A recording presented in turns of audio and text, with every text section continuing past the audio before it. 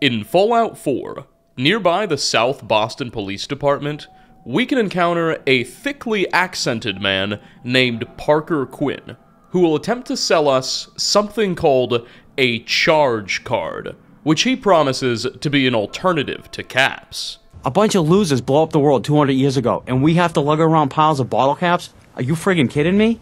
So that's why I've been working with every single shop in the Commonwealth to get rid of caps.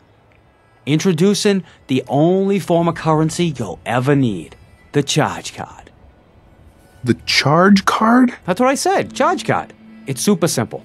You give me 110 caps right now, and I give you this charge card. Accepted at any store in the Commonwealth, up to 100 caps. The 10 extra caps is my service fee. So what do you say, want one?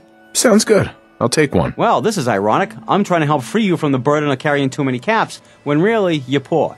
So come back when you're not.